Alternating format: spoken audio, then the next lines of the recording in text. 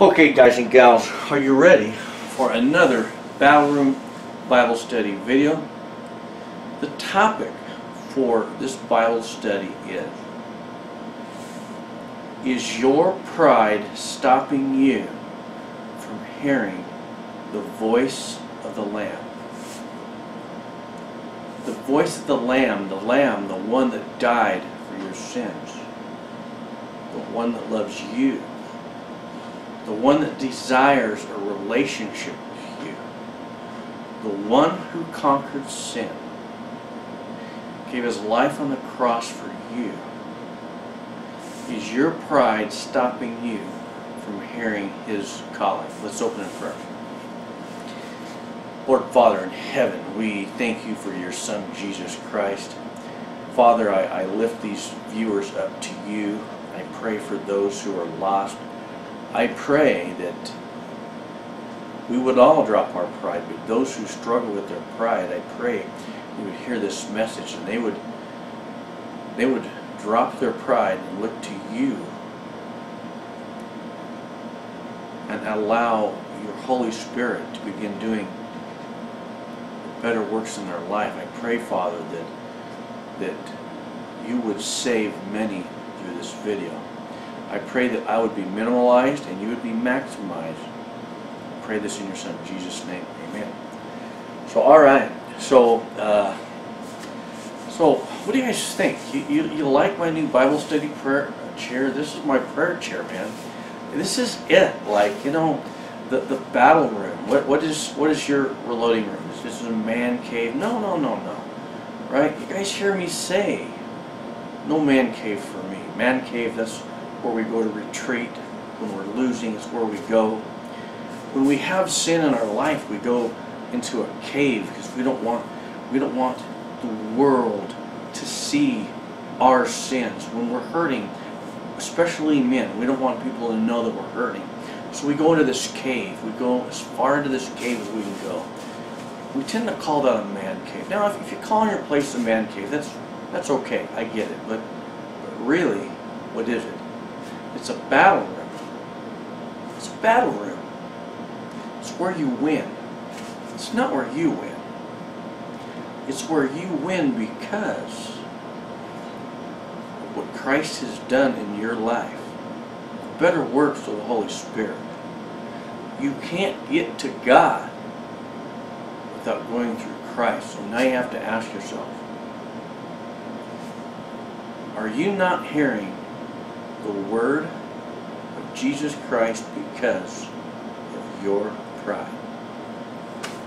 You know, so I haven't had really any videos coming up over the last few days, and it's because I've been right here in the evening, spending time with God one-on-one, and you know, through conversations with people this week, it's amazing. Like, I can be reading my Bible one night, and the next day I'm listening to the Christian radio, and up comes this verse that I was just reading the night before. It blows my mind. That's just how God works, you know. And so I've talked to a few people about what I'm talking about now. And so just tonight, my wife and I, my awesome wife and I, we had dinner with this lady in a rehab home. She broke her leg, you know. And we were talking, and the lady said, she said, well, some people are born evil. And I just remained quiet, and you know, I let her speak. After she got done, I said, you know, it's not that some people are born evil.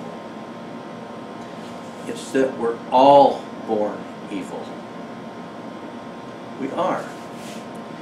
This modern day teaching that we're all born not being evil. No. We are born sinners.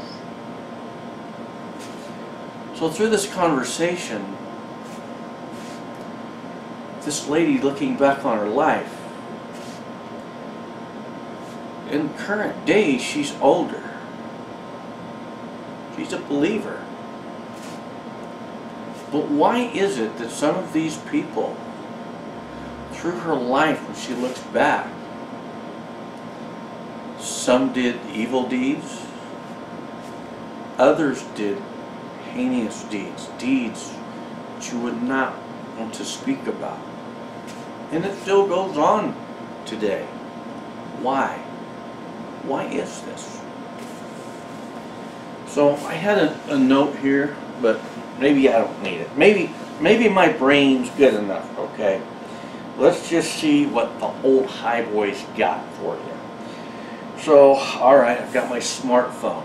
What I have is, this is an app you need to get on your Bible or on your phone. This is the U version. Now let's get real for a minute. I have no room in my walk in life for pornography. But I know there's a lot of men struggling with that. The sad thing, there's a lot of women struggling with that. No. We don't not look at pornography because God said not to.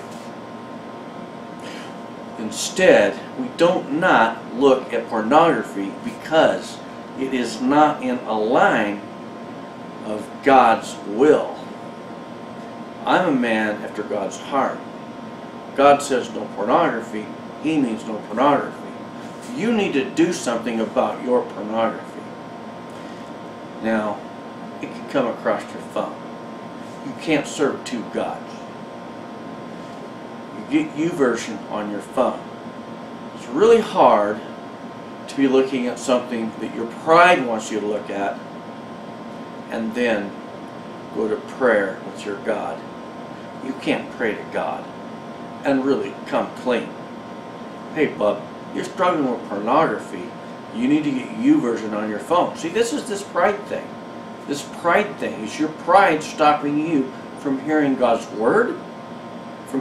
Is your pride stopping you from hearing everything that God has to say? So, I'm going to go to the book of Isaiah on my clean smartphone. God loves my smartphone, man. He's all built into this, right? And so, I'm going to go to Isaiah, and if I can work my smartphone, the book of Isaiah. Great book. I'm going to go to chapter 14. Then let's go to verse 12. So, I'm at Isaiah chapter 14, verse 12 through 14. I want you to tell me who we're talking about here. How you have fallen from heaven, morning star, son of dawn. You have been cast down to the earth. You who once laid low the nations. You said in your heart, I will ascend to the heavens. I will raise my throne above the stars of God. I will sit enthroned on the mount of assembly, on the utmost highest mount of Zaphon. I will ascend above the tops of the clouds. I will make myself like the Most High. Who are we talking about? His heavenly name was Lucifer. Earthly name is Satan. How you have fallen from heaven, morning star, son of dawn. You have been cast down to the earth. How do you think that happened? Cast down to the earth. How do you think that happened? You who once laid low the nations, you said in your heart, I will ascend to the heavens. I will raise my throne. There's a key word there, my. I will raise my throne above the stars of God.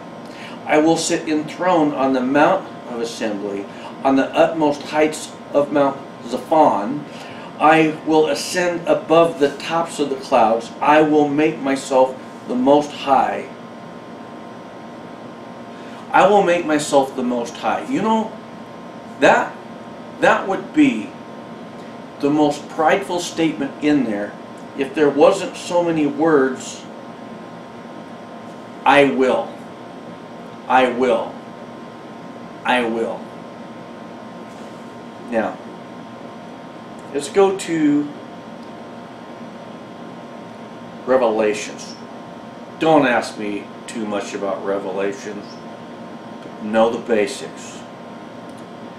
Okay, I'm thinking chapter 12, verse 7, so perfect. Tell me who we're talking about here. You've got to understand the enemy. You've got to understand what you're talking about. You've got to understand what pride does to any man that entertains it in the slightest. Pride knows no bounds. We're going to talk about that in just a minute. Then war broke out in heaven. Michael and his angels fought against the dragon, Lucifer. Michael, the angel, he was in charge of the, man, he was the killing force of the angels. You had Gabriel. I'm going to lost the words. Lucifer. He was in charge of the worship, right? Those of you who know, what was Gabriel's job? He had a job. He's an awesome angel, right? It's just, slipping my tongue here. Michael? Oh, he was the warrior. So we got a warrior fighting he who is in charge of worshiping. I think you see how this is going to go. Then war broke out in heaven. Michael and his angels fought against the dragon. And the dragon and his angels fought back. This must have been a pathetic fight, right? But he was not strong enough. He ran the worship team. Come on, you're fighting the fighting angel dude here. And they lost their place in heaven. Lost their place in heaven. There's more scriptures in your Bible that tells you God cast him out of heaven. It was no fight. Well, it was a fight. I'm going to tell you something in a second. Hang on. The great dragon was hurled down. That ancient serpent called the devil or Satan, who leads the whole world astray. He was hurled to the earth and his angels with him. Pretty powerful, isn't it? Okay, here's something I'm going to tell you. That right there, back when I was a teenager and I was really doubting God's Word, it said, this Bible stuff's junk, man. Who are you, God? You don't know. This isn't real. These people sit in church week after week for Bible studies, stupid Bible studies. They believe this is garbage, right?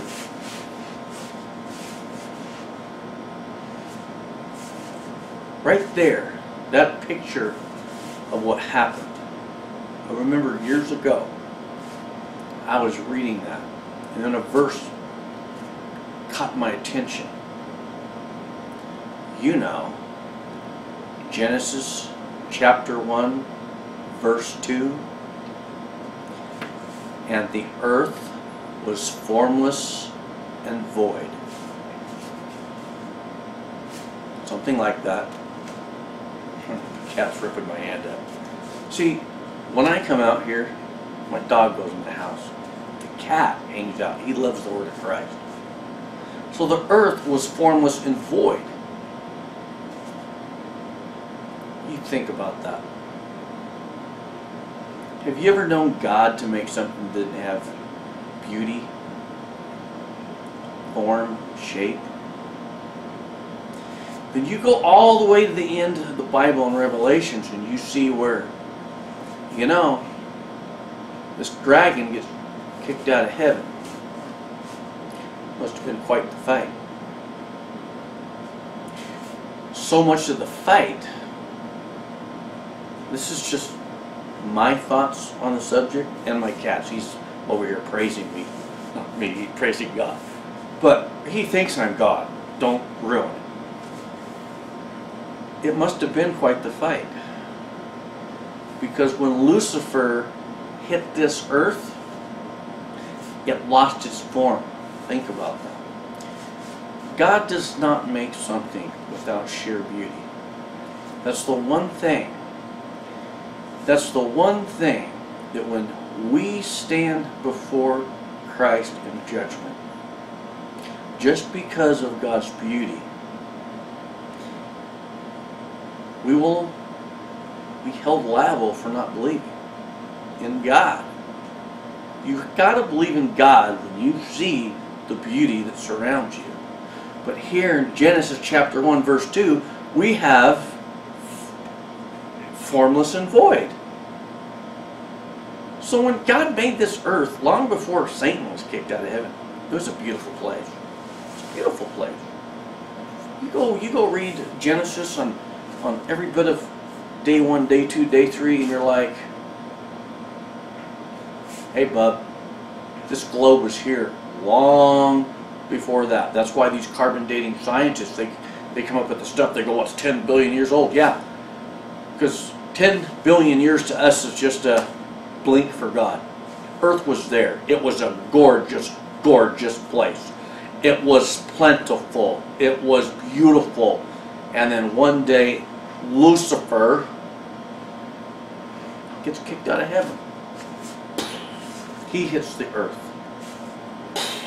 Explosions, you name it. What do we have? We have a serpent stuck down here with his demons. Why? Why would Satan? Why? It's the same reason that people, human beings, do not stop to hear God's word. The reason, the bottom line, that Satan lost his position in heaven, was sent down, hurling onto this earth, is, and hurling's a huge word, okay, because of his pride. His pride. So when a human being is born into this world, you see these people, it says bumper sticker, I was born okay the first time. Man, that's a perfect bumper sticker. Because you're just okay. That's all you are, you see. Christ wants to make you perfect.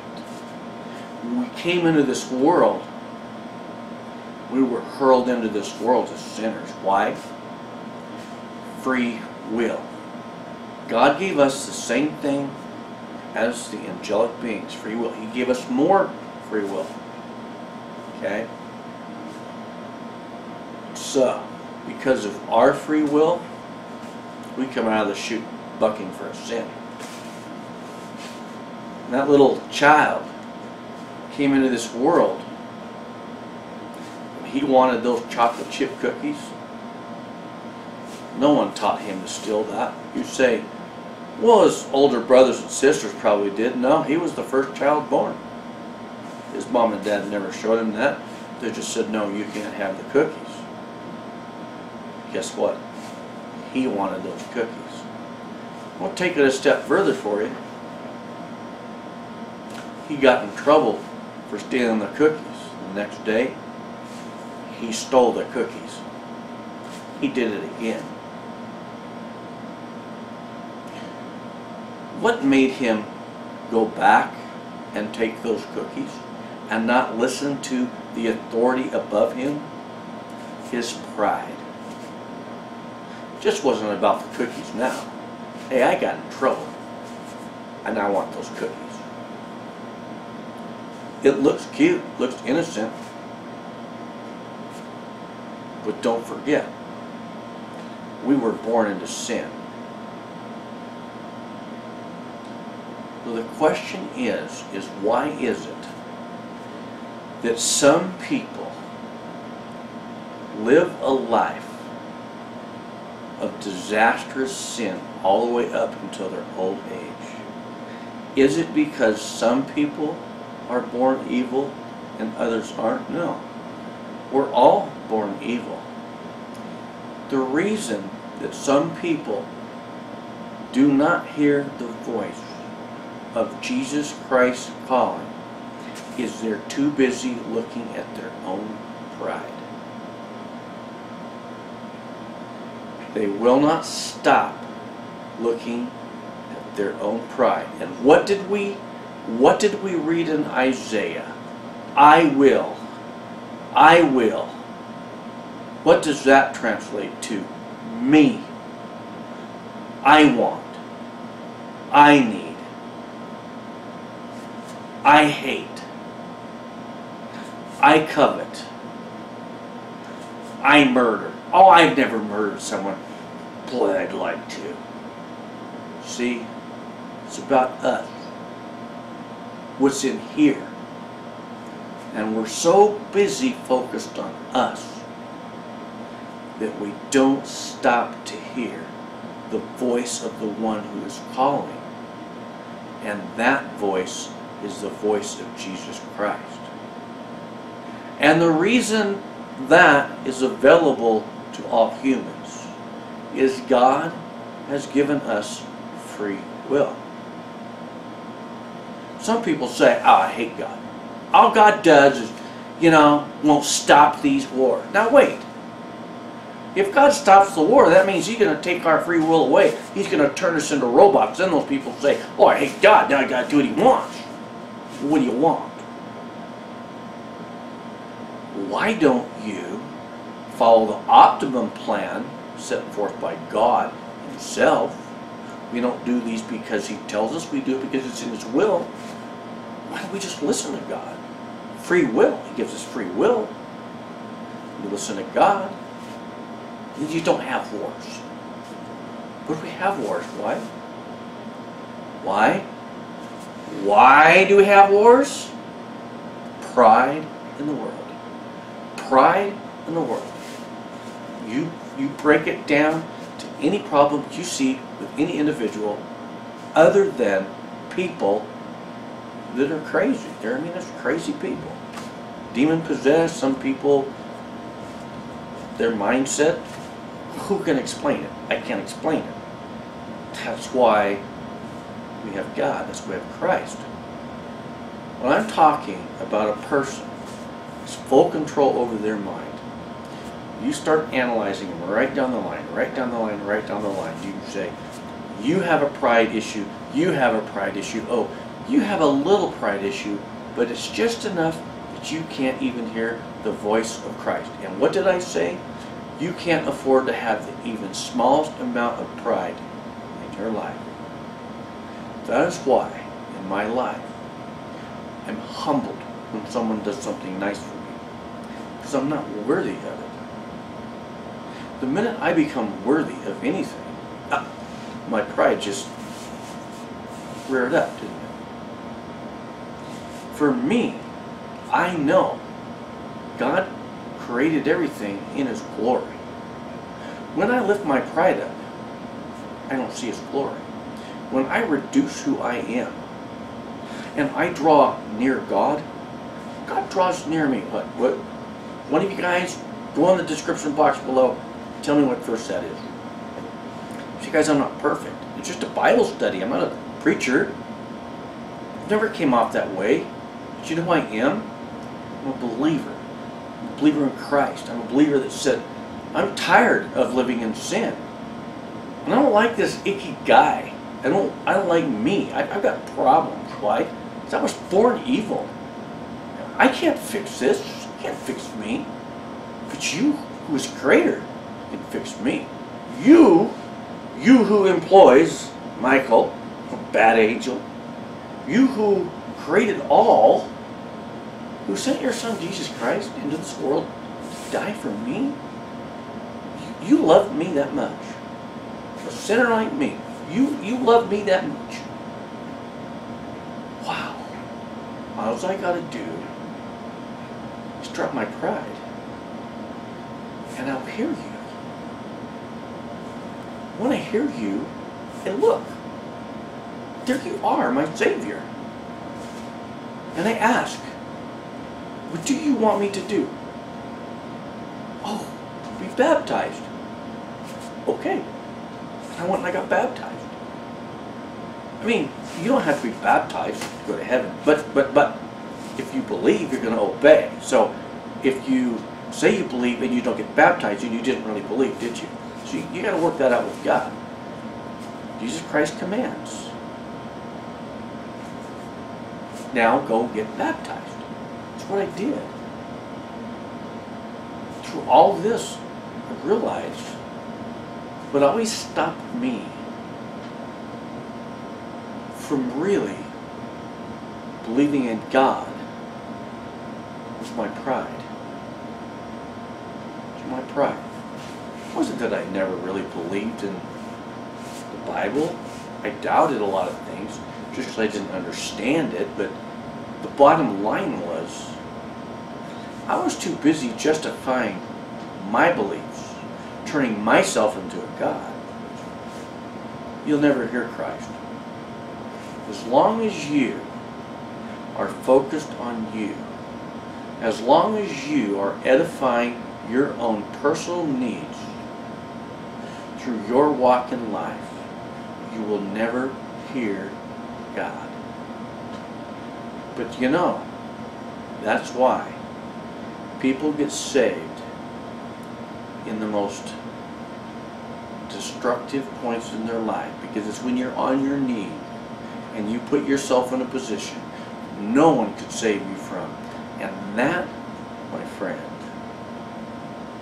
is when we see we have no pride.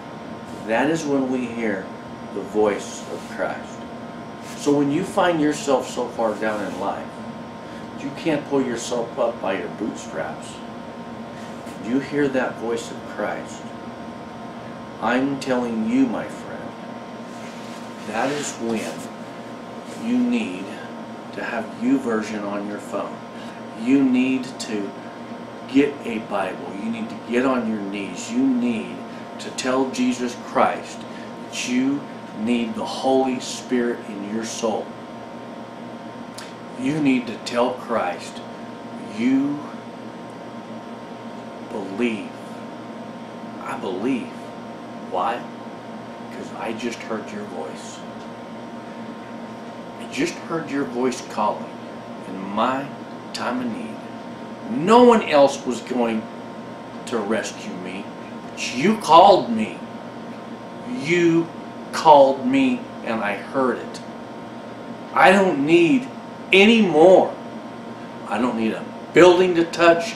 I don't need a mountain to look at. I heard that.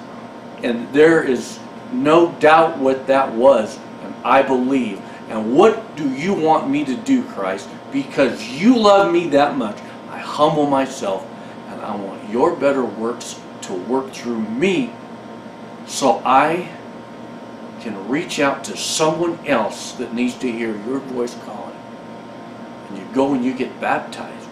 You get baptized in the name of Christ. If you don't know Christ, it's because the only thing you know is your pride. Your pride knows no boundaries. That's why you can have no pride. The smallest amount of pride is like a flame that's hungry. It knows bounds. God has one bound. His sovereign authority. He doesn't change. He's the true north. He's sovereign. Sovereign means he can exist on his own, and in 10 billion years from now he'll be exactly the same. Nothing has moved him. So where do you want to be? Do you want to rely on your pathetic pride? Do you want to go one more day on your pathetic pride? Or do you want to say, I've had it. I had it with me, God, and I'm ready for you. I am ready for you, Jesus Christ, because you died for my sins so I could have eternal life before you. my friend, you have to drop your pride. If you don't drop your pride, you're going to turn out just like our good old acquaintance Lucifer. You don't want that. If Lucifer can't fight it, you don't stand a chance. So, my message to you, if you truly want to see the truth is Jesus Christ, you need to get on your knees. You need to cry out to the one that's calling you. Because he's calling you right now in this video, my friend. Right now. Do you think I was going to come home and do this video as planned? I had no idea. I didn't rehearse this. I sat down and the good Lord spoke through me. And he's telling you today, I love you.